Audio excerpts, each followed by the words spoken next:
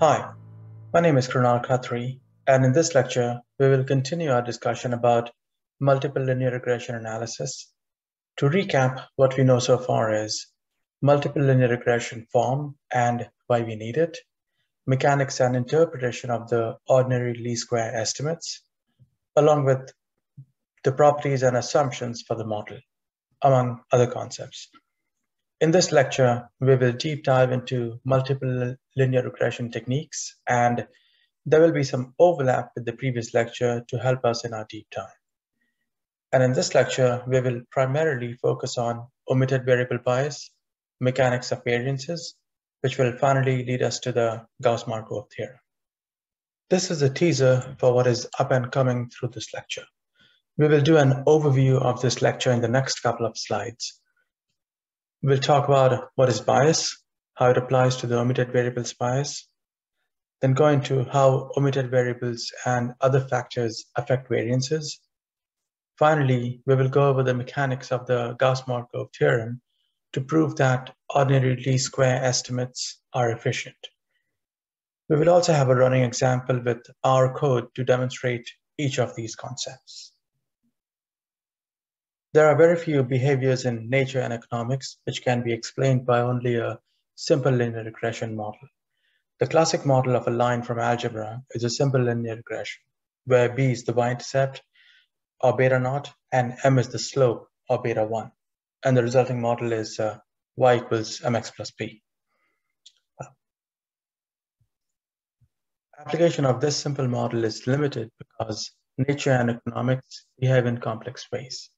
Even something as simple as predicting the height of a person may be dependent on multiple factors, including individual's age, height of parents, nutrition, participation in sports, genetic makeup of the individual, etc. If we leave out one of these variables, as in the individual's age, then it could be the case that the model underperforms. And this causes the model being affected by an omitted variables bias. In the presence of omitted variables, one or more variables that are in the model will compensate for the omitted variable, which will cause the magnitude of those variables to be overstated by having a larger estimate. Also, because of this confounding effect, the variance is also lower. We will go into detail in later slides. And lastly, Gauss-Markov theorem guarantees unbiased estimates with least variance. That is efficient. What I mean by efficient? Efficient is a subjective term, but we can quantify it by this example. If someone can type at 500 words per minute and 300 of those words are incorrect, that is not efficient. Although if one can type at 100 words per minute and 99 of those words are correct, then that person is efficient. That is, if the model has low variability for predictions, confidence intervals, and estimates, then the model is efficient. Gauss-Markov theorem proves that parameter estimates constructed using ordinary least square method are efficient among the family of methods that generate unbiased estimators. And just a side note, OLS method is not the only method that can give you unbiased estimates. There are alternative methods as well. We will go into the details of how a variable can take up effects of the omitted variable and compute the omitted variable bias. We'll talk about the variances and effects the data has on variances and how to identify unstable variances. Then we will walk through the Gauss-Markov theorem and its proof. Let's talk about what is bias. So, bias is an effect that positively or negatively affects the model such that if the model is used in practice, it will lead to results that may be error-prone. This bias may be because of unreliable parameter estimates, if there's an omitted variable bias or multicollinearity present in the data. Bias can also occur if an incorrect sample size is selected. For example, if one is studying how good the new formula for a soft drink is, then you may need a much bigger sample size to represent the population that you're targeting for the new formula. On the other hand, if you have a design experiment to study the effect of a new catalyst in the production of petroleum, where you control pretty much everything, including the quantities of the catalyst and reactants, and to some effect, the environment, then you may not need a very large sample size. So bias can also occur if a representative sample from the behavior under study is not selected. For example, if a study is conducted to measure the effect of a new government policy and how it will affect the people in Rwanda, then you cannot survey the people from Tanzania or Uganda for that policy. You have to survey the people in Rwanda for that policy. So a representative sample is important. Bias is when you add something that is not apparent from the data to the model, causing the model to drift. This may be intentionally or unintentionally, and it results in a systematic deviation from the expected value. Intentional is when you knowingly leave out data that is correlated with the response, as in a variable. Unintentional is when you're not aware of what are the other effects that can explain the response. In either case, and in general, we like models that have low or no bias. Let's look into the omitted variables bias. One of the biggest motivations in selecting a representative model is that we may never have the true model that explains the response. That is the why. This idea is explained by this quote by Dr. George Box that all models are wrong, some are useful. With this quote in our sights, we have to be sure that the model being built and recommended is indeed useful. If using theory and past experiments, then one has a strong basis to start the study. But if you're examining the behavior through trial and error, you have more chances to have an omitted variables bias. Once we have a model, then we can recommend the model if the model assumptions are satisfied, which is demonstrated by these stats. We want a low mean squared error. We want a high R-squared statistic for the model. We want a relatively healthy standard error and t-values. That is, we want t-values that are in the significant range. The expected and observed signs for the estimates. By this, I mean, if you get your data and you're expecting the regression sign for the particular variable to be negative, that is your expectation, that a negative value for this estimate for this variable explains the response. But when you do the regression, that sign turns out to be positive. So that is unexpected. So there's something more that can be done with the data, or more data needs to be collected. So that is the expected and observed signs for the estimates. Need to examine that. Then analysis of residuals is one of the most important post hoc analysis. The mean squared error is constructed from the residuals. We can also find out the influential and outlying observations in the data that affect the model for investigations, and more post hoc analysis.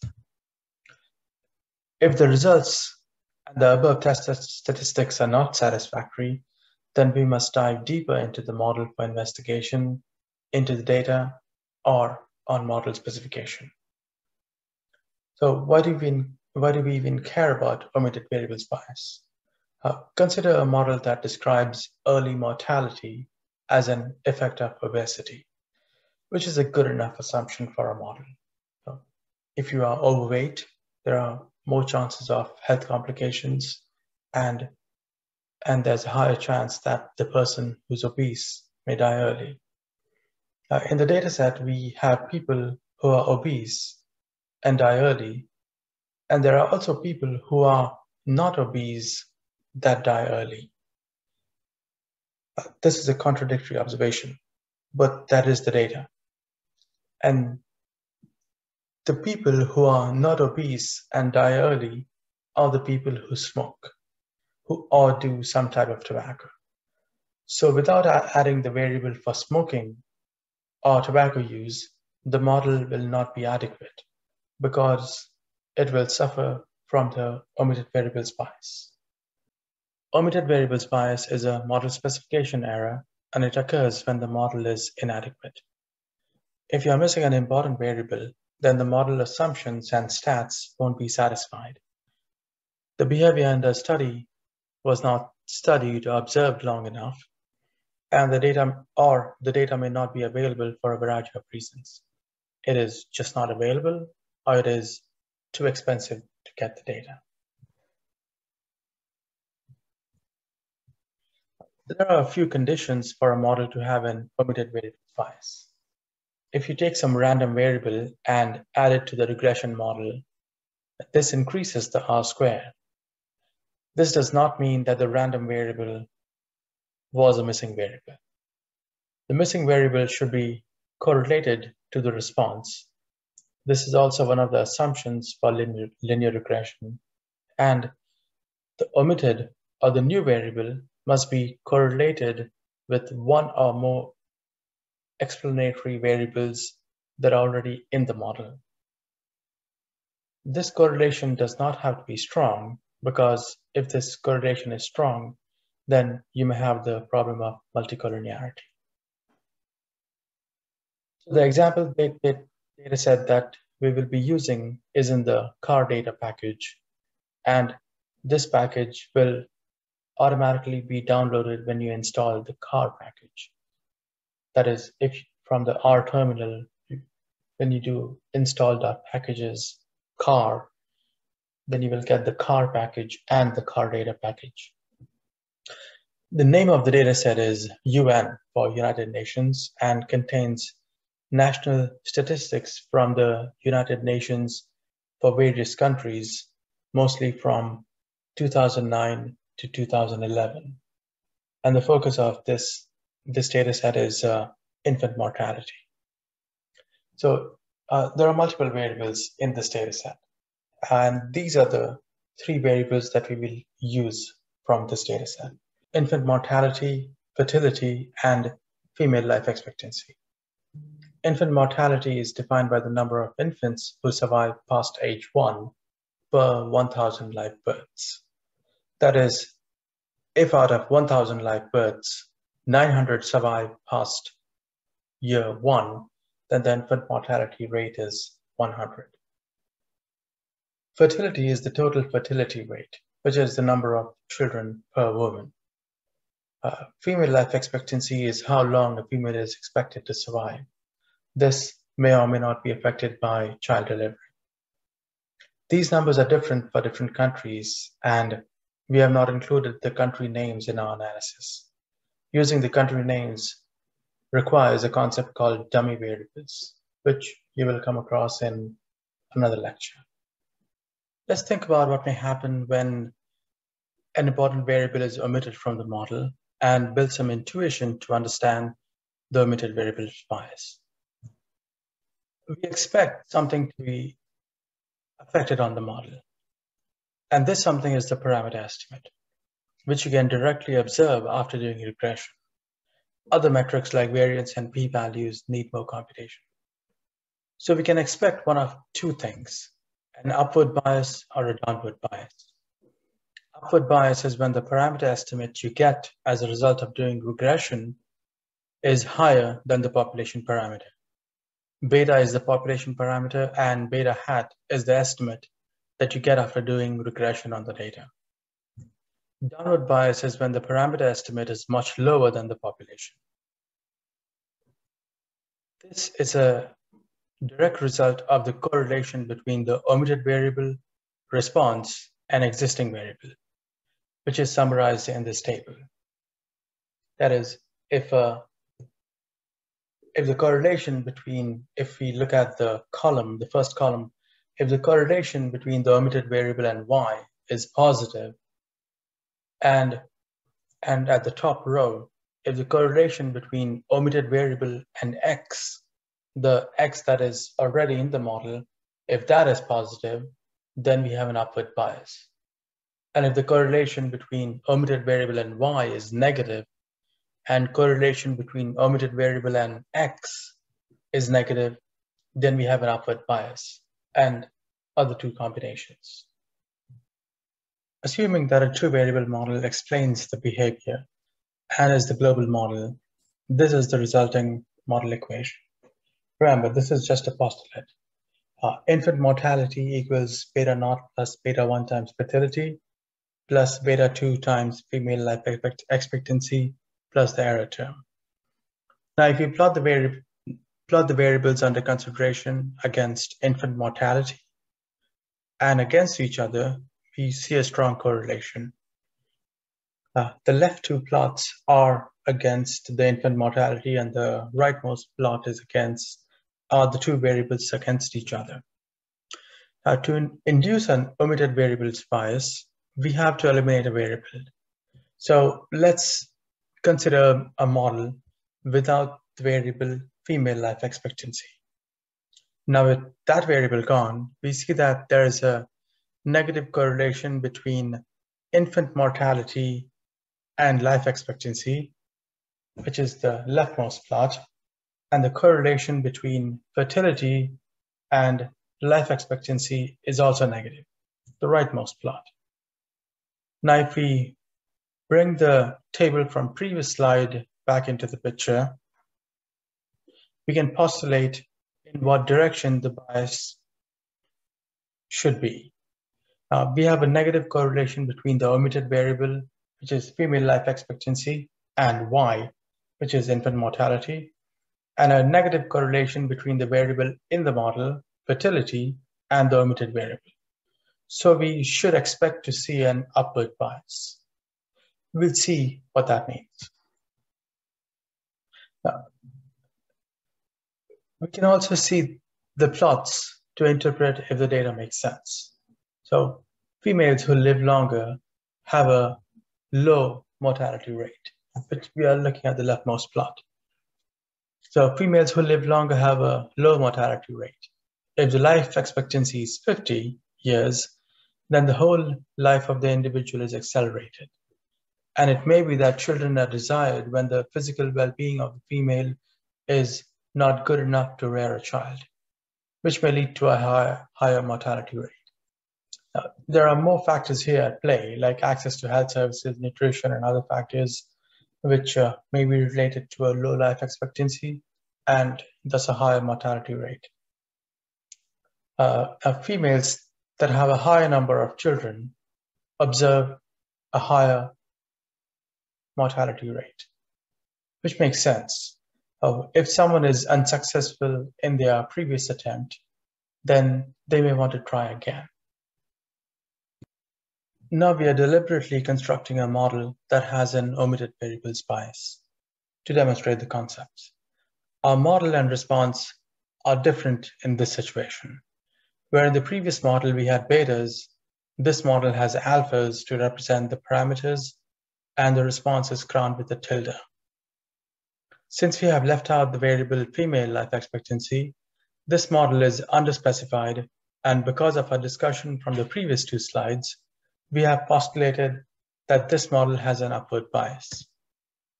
Because of this bias, we should expect the model to underfit and the alphas to be biased. That is, if we take out a variable from the model, we should not expect the parameters to remain the same as they were in the full model.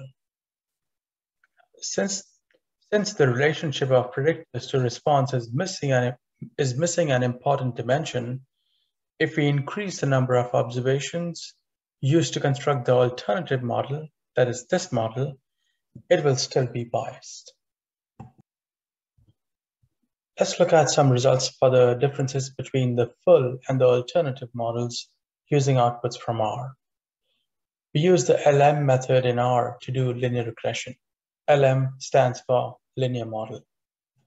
What we see here on the left is analysis for the alternative model, in the center, the analysis for the full model, and on the right, some metrics for these models, namely mean squared error, MSE, and the R-squared statistic.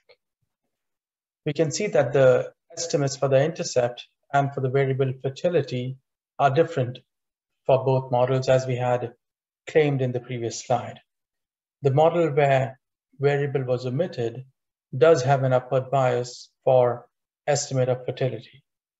Upward bias means that the estimate is higher than what it should be.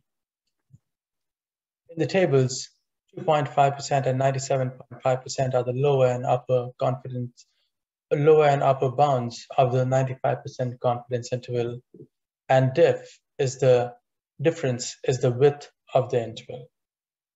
As you see, the width of intervals for both estimates is smaller in the reduced model when compared to the full model. 9.79 for the intercept and 3.16 for fertility in the reduced model, and 42.31 for the intercept and 3.52 for fertility in the full model. For fertility, the difference is small when you compare both the models. Still, the interval is narrow for the reduced model, which tells us that the reduced model is more confident that the population parameter is within this interval. Now let's look at the t-values. The t-value for the reduced model is 23 and the full model is 6. That is a drastic change in magnitude. This suggests that the reduced model is about 3 times more confident that the parameter estimate is not 0. Recall, this t-value is testing the hypothesis that the estimate is equal to 0. Since let's look at the standard error now. Since the standard error of 0.8 is smaller for the reduced model, the confidence interval is also small because this value is used to construct the confidence interval for parameters.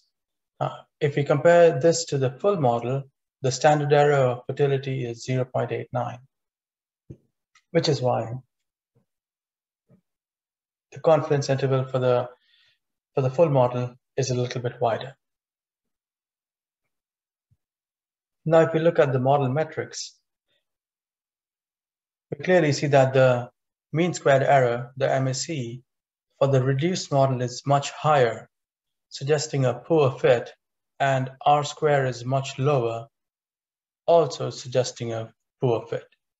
226, 227 for the reduced model, 90 for the full model as far as MSE is concerned, and the R squared is also 0.73 for the reduced model and 0.89 for the full model. Now, if you look at the t-values, standard errors, and confidence interval for the estimates, we see a contradictory picture. The parameter stats are telling us to trust the estimates, that the models are confident about the estimates, but the model metrics are telling us that the reduced model is a poor fit. Now, this discrepancy exists because of the omitted variables bias. So far, we have found out the problems that an omitted variable bias can have. Now let's look at how to identify and quantify the bias. Previously, we did identify and postulated that we have an upward bias. Now we can actually compute what that value is. Reiterating the underspecified model that we have as response with tilde and alphas as the parameters. So alpha 1, which is the estimate for fertility, we claim is equal to beta 1 hat plus beta 2 hat times delta tilde. Recall that we specified the full model with betas and the reduced model above with the alphas. So alpha 1 is the linear combination of beta 1 and beta 2.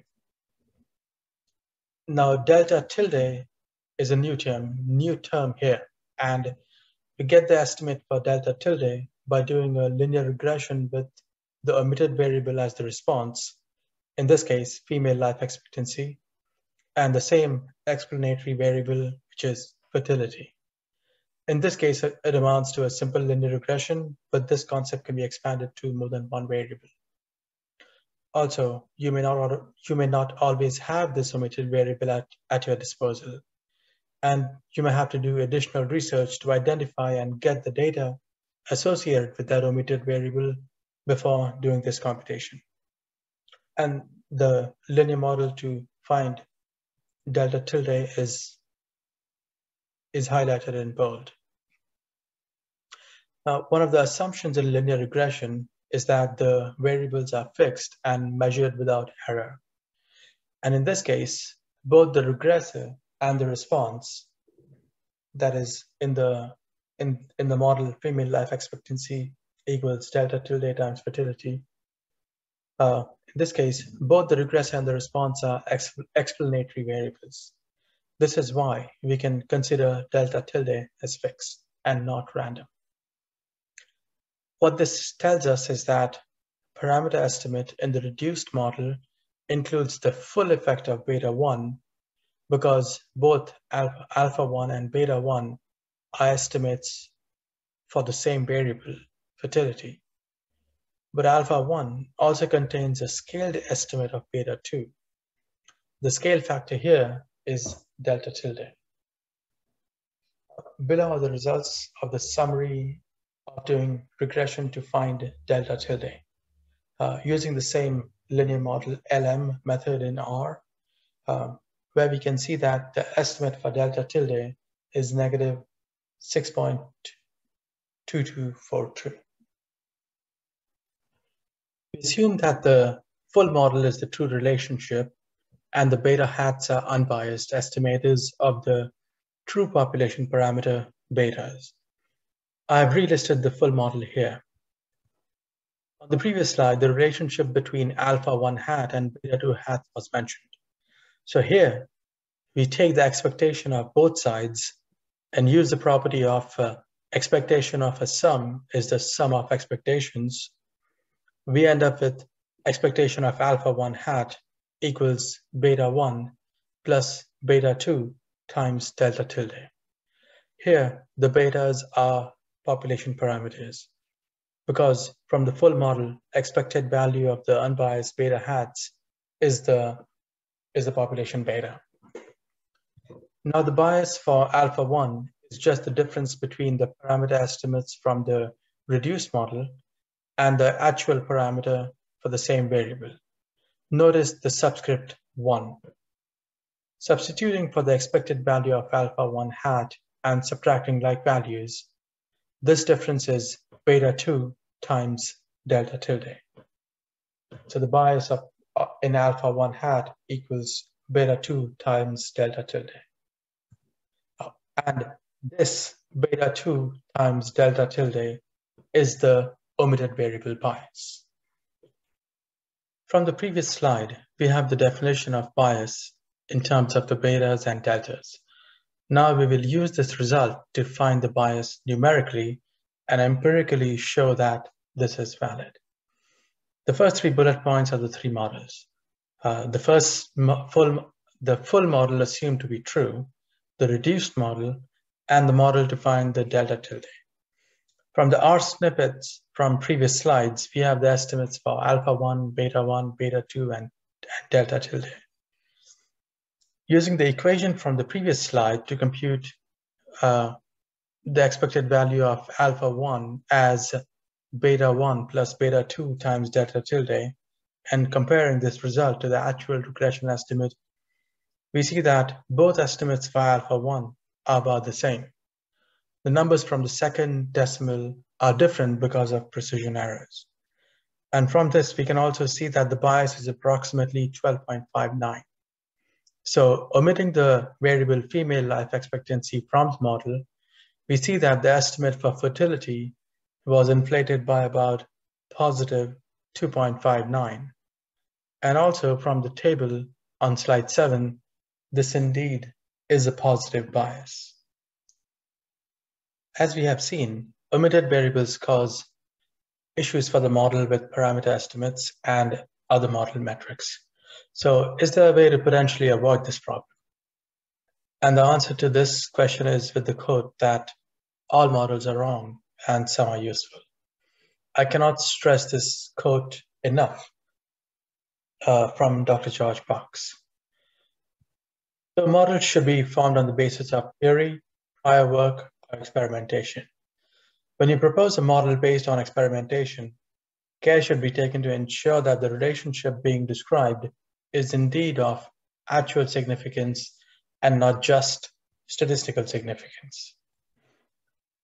Now, when you have the model, it should also pass the post hoc tests that check for deviations from the assumptions of linear regression, and if possible, more, depending on the domain being studied, ensuring that the model parameter estimates are indeed what is expected, as in the science of them, and check for multicollinearity to ensure that there are no variables which are linearly dependent on each other. We'll follow up on one or two techniques that are coming up for checking multicollinearity. Then checking the model on a holdout test data to ensure that the resulting model indeed captures the underlying behavior of the data. That is, the model indeed captures the average, and it does not, to make sure that it does not overfit. And other metrics listed here to find out about any issues with the model or data, followed by investigation to deal with any inconsistencies with the model or the data.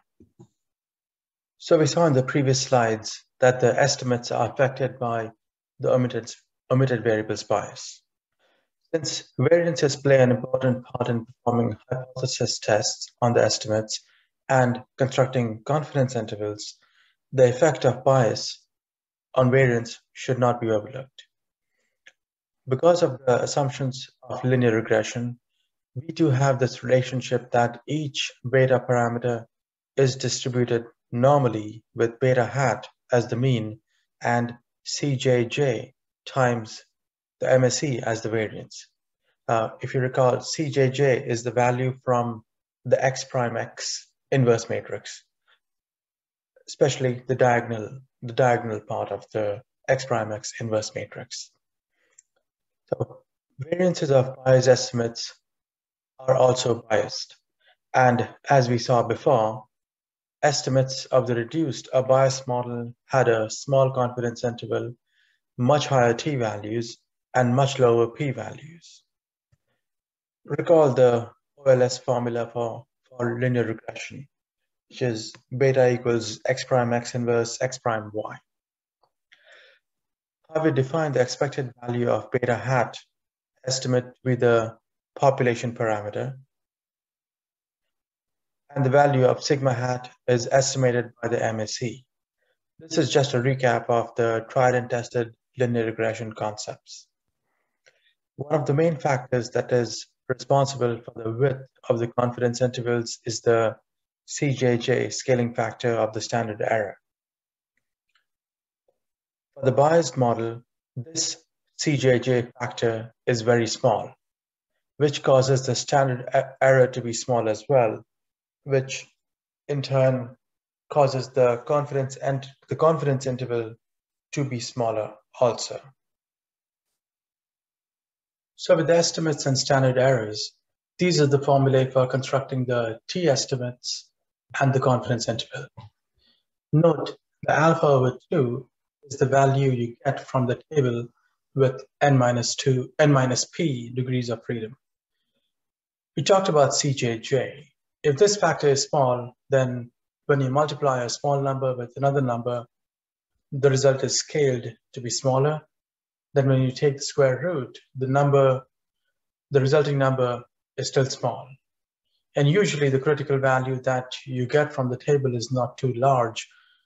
For instance, with alpha equals 0.05, so alpha over 2 is 0.025, and 1 degree of freedom, the critical t value is 12.71. So what I'm saying here is that if you have everything to the right of the plus or minus relatively small, then the confidence interval for the estimate will be smaller. R can compute these values for you with specific functions like conf int and summary. But if you are so inclined to compute these manually, here it is. Everything that comes after the hashtag sign is a comment, is not executed by the R interpreter. If you go from the left block to the right block and from top to bottom, on the left block from top, on the first line we see the usual LM, the linear model function to do a linear regression. There are lots of other things going on in the second line. The dim function will give you the dimensions. If your matrix or data frame has 100 rows and 2 columns, then dim will return a list of dimensions. And here I'm taking only the first dimension. That is, if there were 100 rows, I'm just taking the first dimension, which is 100, and then repeating the number 1 these many times. That is 100 times with the rep function. So the rep function will return a list of ones, and then we are going to pass that, the list of ones, to the matrix function, which will return a column of ones, that is a vector of ones. The dollar sign is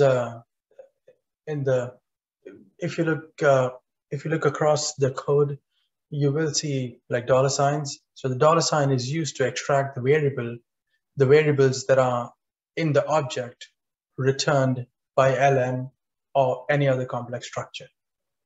You can access individual columns of a data frame with the name of the data frame.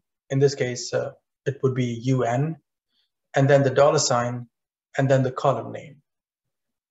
So the third line from the object partial fit, we are accessing the variable model, which is the data frame, and then from this data frame, we are extracting the variable fertility, and we are column binding the vector of ones with the column values in fertility into the variable capital X. Then we are constructing like in the second code block, or still on the left, we are constructing the mean square error, the X prime X inverse matrix, then the standard errors. Here, the multiplication sign between when we construct the X prime X inverse, the multiplication sign between percentages is telling the R interpreter to do a matrix multiplication. Here, and in the standard error, the diag function will give the values on the diagonal in whatever matrix you give it. In this case, the X prime X inverse matrix. Now, and these are the CJJs. The multiplication symbol here, when constructing standard errors, does a scalar multiplication. That is, MSE from above will be multiplied with each and every element of the left-hand side. So in this case, each and every value of the diagonal will be multiplied with MSE. But if you don't give a diagonal, if you just give it the X prime X inverse matrix, it'll multiply each and every element of the X prime X inverse matrix with the MSE. Now, below that is a QT function. This is the function to get the T values given the probability and the degrees of freedom. For alpha equals 0.05, and to construct the confidence intervals, we have to give the probability as 0.025 for the two-sided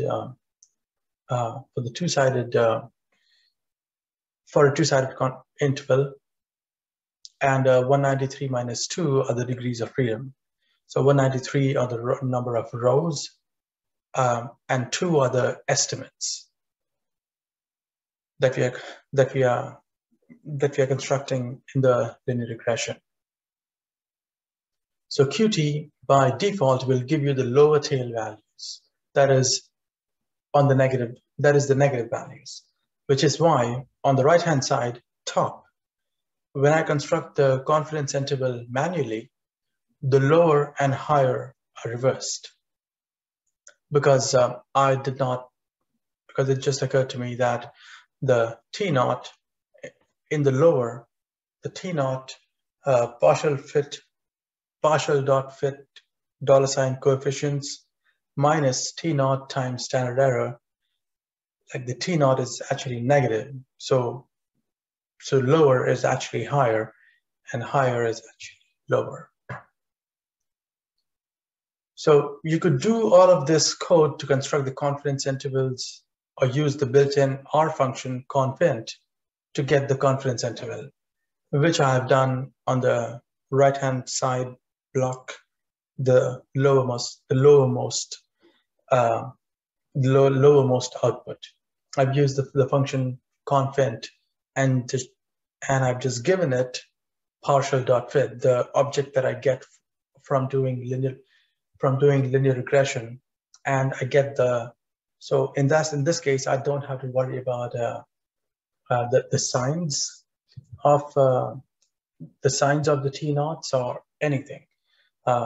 It just gives you the appropriate confidence interval for the estimates that are in this partial dot fit.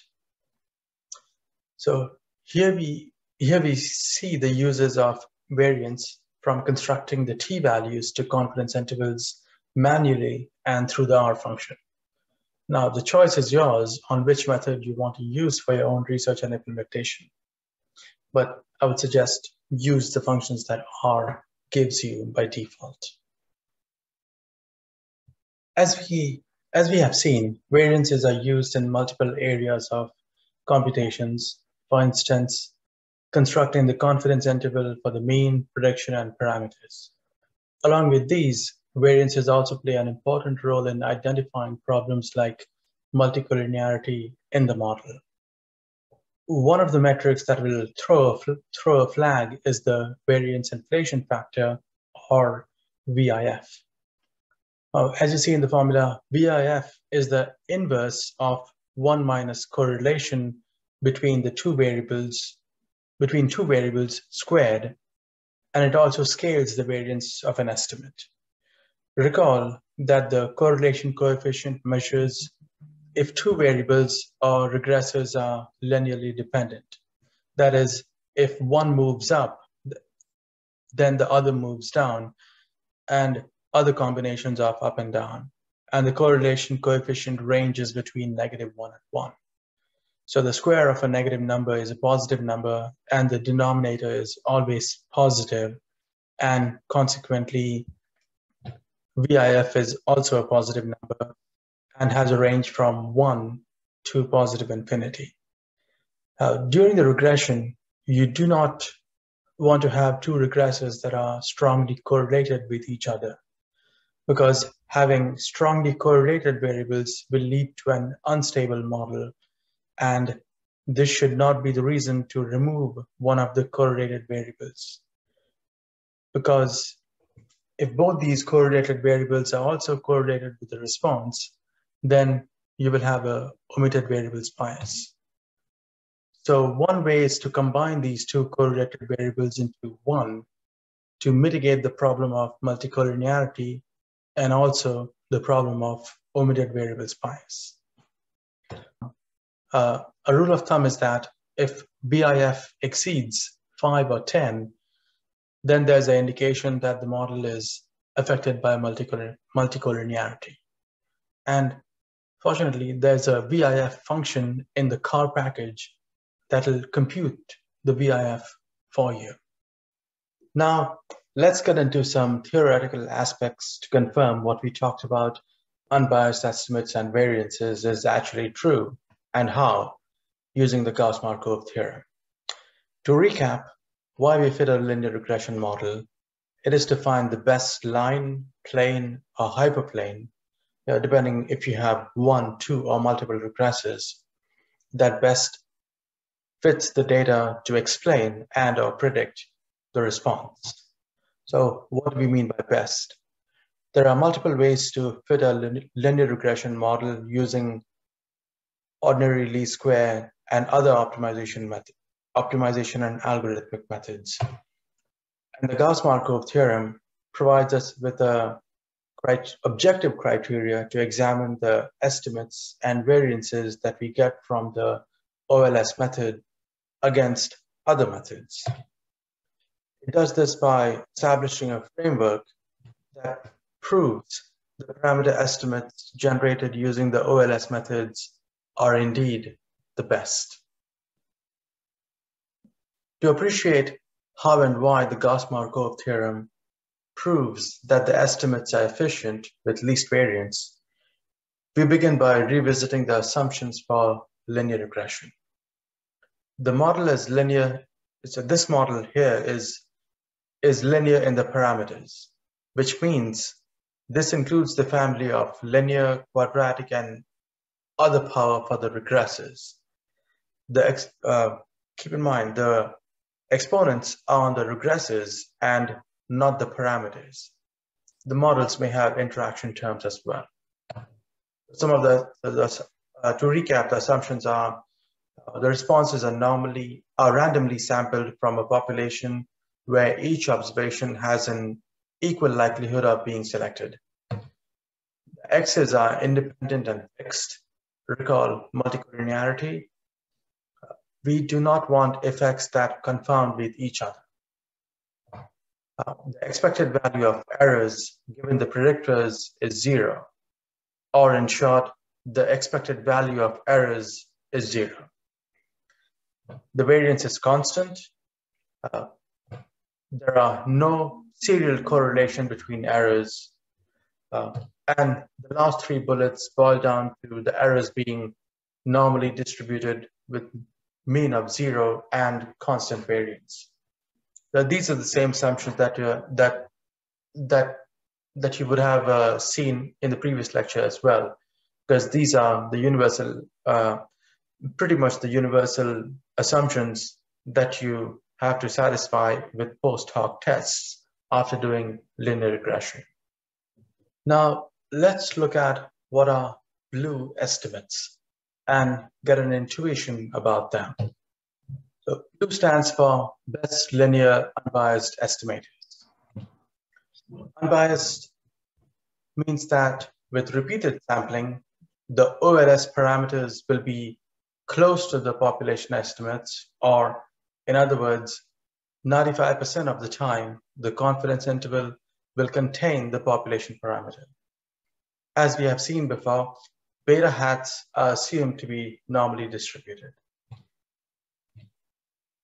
Consistency implies that with increased number of observations, the model estimates will be very close to the population estimate. In the picture, you see that both curves are centered at the population beta. So even with n equals 100 or n equals 1000, the estimates are consistent around the population beta. OLS estimates are efficient. So the plot shows the variance of beta hat and variance of beta tilde, which is constructed using an alternate method centered at the population estimate. If you remember, we assume a constant variance, so we expect the magnitude of variances to be the same on either side of the estimate. So the plot shows that estimates constructed using ordinary least squares, that is beta hat, have much smaller variance than beta tilde constructed using another method.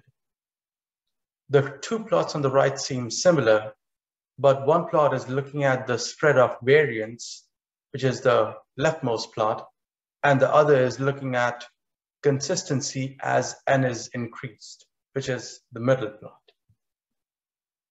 To work with the Gauss-Markov theorem and prove the blue best linear unbiased estimates, let's revisit the OLS estimation using matrix notation.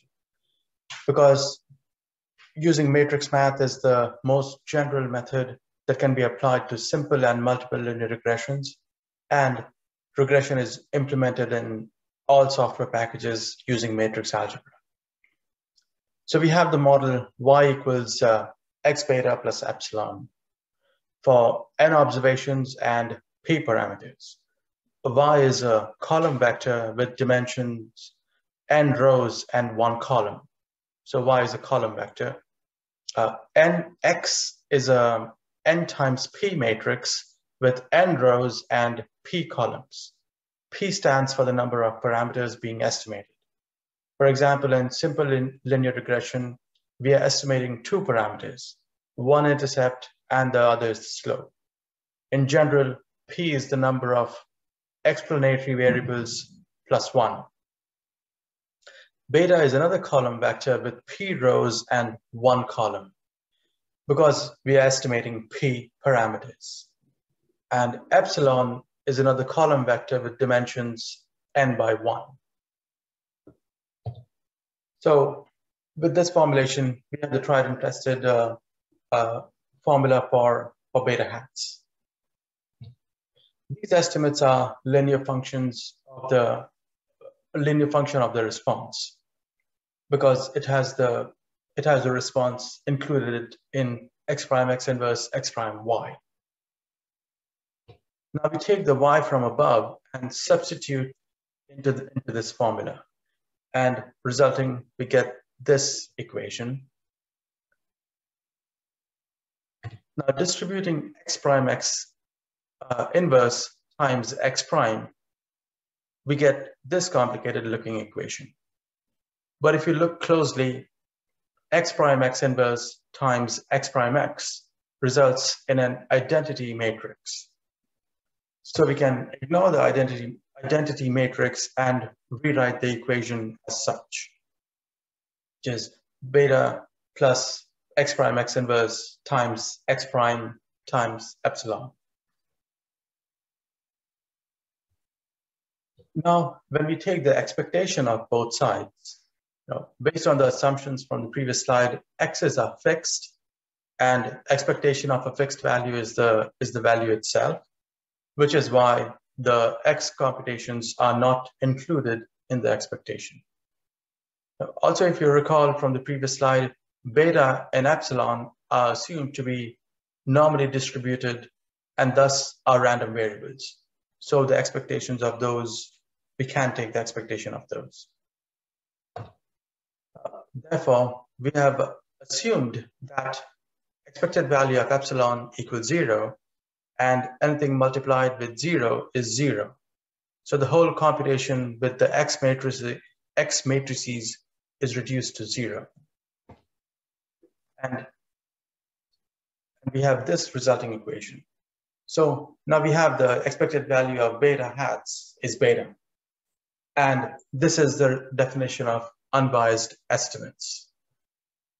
With the same linear model as the previous slide, we now have a new formulation with added weights. And here, the estimates are called beta tilde. Beta tilde is still a linear combination of y, and C is the matrix with dimensions p by n of constant weights. We do the same substitution as in the previous slide for y and distribute, and we get this another complicated looking equation. We're going to exploit the fact that an inverse matrix and the original matrix equals an identity in the first term. So this complicated looking equation reduces again. Now let's take the expectation of both sides and walk through this. Since beta is a random variable, its expectation is something, so we keep it. Next, we have the x computation multiplied with the expectation of errors, which is 0, and this part is reduced to 0. Again, we have a computation with the expected value of beta, so this remains. And the last part is c times the expected value of errors. So this also reduces to 0. Now we are left with an equation that tells us that the expectation of beta tilde is biased. So it's no longer just expectation of beta tilde equals beta, but it's expectation of beta tilde plus some constant matrix C times the original X matrix times beta. So that's why it's biased. So to get unbiased beta tilde, Cx should be equal to 0. In other words, C has to be orthogonal to X so that their product is 0, and we are left with expected value of beta tilde equals beta. So why did we go through these computations? We went through these computations so that we have a baseline for working through the computations of the Gauss-Markov theorem. In the previous 2 slides, we proved that OLS estimates are unbiased, and we got a mechanism to get unbiased estimates when constants exist. In this slide and the next 2 slides, we will prove that only the estimates constructed using OLS methods have the lowest variance. That is, without any added constants. So we will start with the same formula for beta tilde computation, and we will take the variance of both sides. Now, variances have this property where if you take the variance of a constant times the random variable, then we have to take the square of the constant and multiply it by the variance of the random variable. This constant happens to be a matrix, which is composed of x prime x inverse plus c. One way to intuitively think about why we square the constant is, since variances are non-negative numbers, we square the constant so that the resulting variance is positive or non-negative. Now, to make it look manageable, we let A be this complicated matrix, and now we have something that looks good. But we still have to substitute for A to do computations on A prime. When we distribute the transpose operator on A prime into its components inside, we get this equation for the variance of beta tilde. Now, let's look at the variance of Y. One of the assumptions we have for the variance of the regression model is that it is constant. We have used MSE for much of the computations to compute standard error and confidence interval for estimates and predictions. So I encourage you to work through the dimensions and to satisfy yourself that this matrix math works.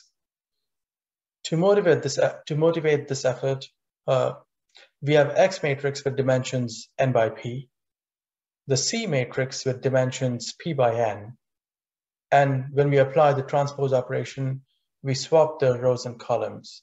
So X prime has dimensions p by n, and C prime has dimensions n by p.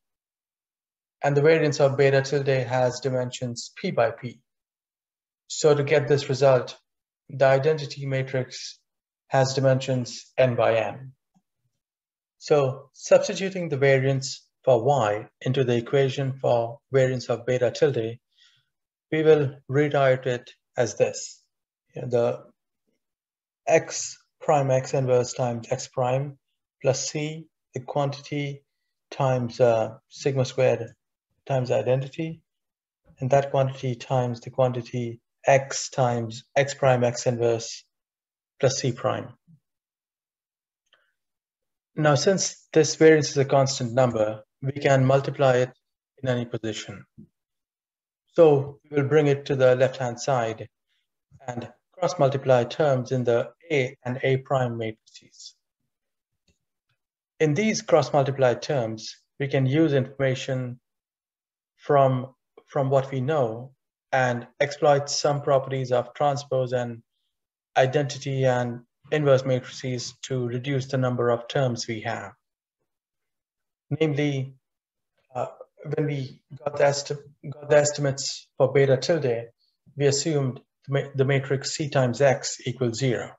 So we'll be consistent and C times X equals 0 over here as well. And to exploit the properties of the transpose, we have X prime times C prime. We can rewrite that as C times X, the quantity primed or the quantity transposed. Now, since C times X equals 0, we have 0 transpose, which is still 0. Also, for an inverse matrix times the original matrix equals the identity matrix. With this information of zeros and identities, this reduces our equation for variance of beta tilde to this. Now, C times C prime is one way to square numbers in a matrix or a vector, and C times C prime is a positive semi-definite matrix, which is a mathematical way of saying that every element in the matrix is greater than or equal to 0. So with this result, we have here the variance of beta tilde, and when we compare it against the variance of OLS estimates without the added bias of constant matrices, we can clearly see that the variance of beta tilde has the added constants and beta tilde does not. Since C prime C is a non-negative matrix, we have the result that the variance of beta tilde is greater than or equal to the variance of beta hat. So here we conclude our proof of Gauss-Markov theorem that OLS estimates are unbiased and efficient because they have the lowest variance. Let's put the theorem to test using a simple example with an intercept-only model with uncorrelated errors having 0 mean and constant variance. Our model equation is y equals beta naught plus errors, and our predictor is a vector of 1s. Remember, this is an intercept-only model, so the only variable we have is the vector of 1s. So the best linear unbiased estimator, blue, that is beta hat, is the sum of y's over the number of observations, or y bar, and the variance of the estimate is sigma squared over n. We do not care what the estimate of variance is, and we do not want to worry about the variance computation, which is why I have left the sigma squared as is. Now consider the alternative estimator beta tilde, where we have an added vector of c. So according to what we saw before in the theorem, beta tilde is unbiased if the sum of this c vector is equal to 0. And from the theorem, we have the variance of beta tilde includes the constants squared. Now when you compare the variance of beta tilde and beta hat, the variance of beta tilde is greater than or equal to beta hat. So the variance of beta tilde is the variance of beta hat plus sigma squared times the sum of c's, if you distribute the sigma squared through the parentheses. Now let's put this example into R. So here I set the seed and create my data for X, Y, and C.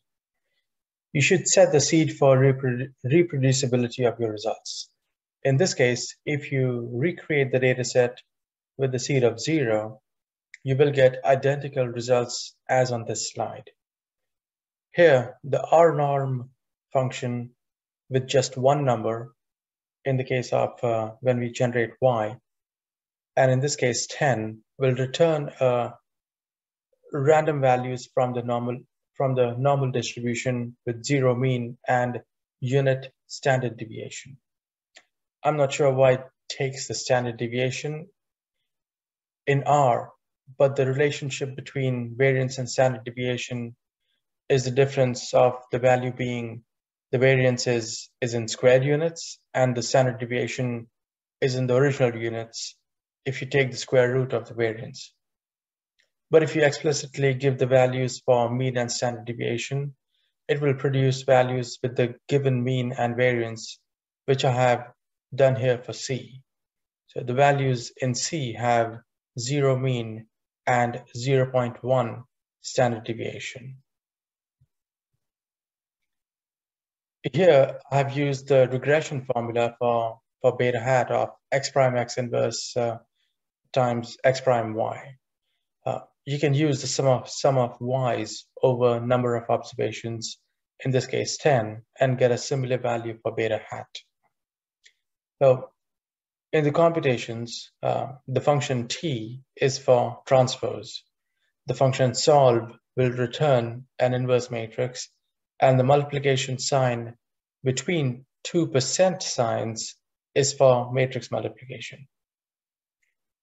After the computation, b underscore hat is a matrix with dimensions 1 row, 1 column, which is 1, 1, which is why in the print statement, I have indexed b underscore hat with 1, 1 in square brackets. And the paste function will concatenate the comma-separated arguments. The comma-separated arguments that you give it, and will construct a string that the print statement will display. So here in the paste function, there are two arguments here. The string estimate for beta dash hat equals comma and the parameter estimate, which is just one value, beta hat 1, 1. Because the C's are from a random normal distribution with 0 mean and a very small variance, each value in this vector is very small, and when summed up, it's very close to 0. For simplicity's sake, let's assume the sum of these values in C is indeed 0, and with this we have the unbiased estimate for beta hat and beta tilde of 0.3589. Now with this estimate, we construct our y predictions, compute our errors, and MSE, the mean squared error or the variance, and get the variance of beta hat. This turns out to be 0.1453. Now, when we compute the variance for the estimate beta tilde, it is 0.2246, which is much bigger than the variance for beta hat. We have used this formula for variance of beta tilde from the previous slide. Now, remember the values in the vector C have a very small standard deviation and are small. So even with these small values, the variance increases quite a bit. So this is an empirical example of the Gauss-Markov theorem to prove empirically that the OLS estimates are unbiased and efficient. So the key takeaways from this lecture are that to avoid the problem of omitted variables bias, the study of behaviors under study should be good and possibly thorough. When possible, use ordinary least squares method because of its efficiency. Test assumptions before claiming a model. This is one of the main factors that can make or break your model and help guide research in a meaningful direction. I'll end with this picture and quote from Dr. George Box. He was a very influential statistician, and you will see this quote every now and then. We may never know the underlying factors that affect an outcome, but carefully choosing the variables that go into creating the model can lead us to a useful model. And this concludes the lecture. Thank you very much.